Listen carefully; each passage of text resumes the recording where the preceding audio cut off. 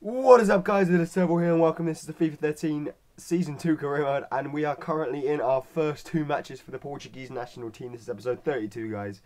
And as you can see, there are two friendlies. We play Finland at home and Greece at home. It doesn't really matter if we're at home or not, but I can't wait to use this Portugal team. Just the amount of players, decent players, great players in it, it's going to be amazing. So there's the starting lineup. Rui Patricio alongside Jose Basingwa is the other starting surprise, really. Nani and Ronaldo both get a start up front as the two wing spots, and Ronaldo picks out Nani in the first 2 minutes of the game for the first chance, and you can tell that we were going to dominate here. The Portuguese guys, you know, they were just like, alright boys, let's do this, right? As a team, we just got to impress for the new manager. We got to impress the media, and Nani did exactly that there. A nice little fake shot at the edge of the box, and he turns around and smashes it into the far post corner, and I had a word in his ear. I'm like, you know what, Nani? I'm going to give you a start, alright? I was going to start Quaresma, but I don't like the way he plays. I don't like him as a person, so I'm going to give you a start alongside CR7.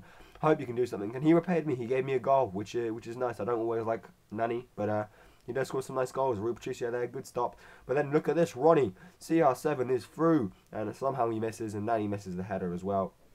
But it does not matter. You can see the Portugal.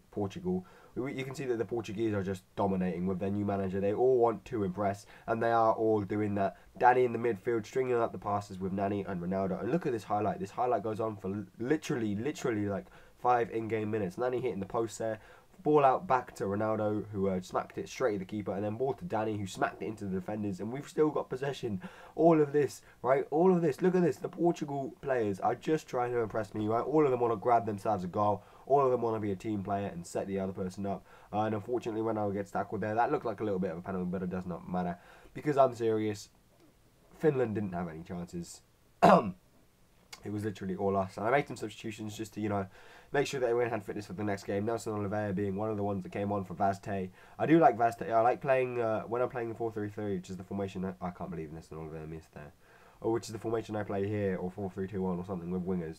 I like to have a pretty strong, pacey striker, like the likes of Marvin Sordell. He's a good player to have in that 4-3-3 formation, as well as Lukaku. Lukaku's another beast player to have in the 4-3-3 formation. But, you know, Danny with the header there on target, but unfortunately it was never going to go in. And in the dying moments of the game, CR7 does what he does best. This is why he's one of the best players in the world. He just turns on the speed, and gallops into the space, and then smacks it into the top corner.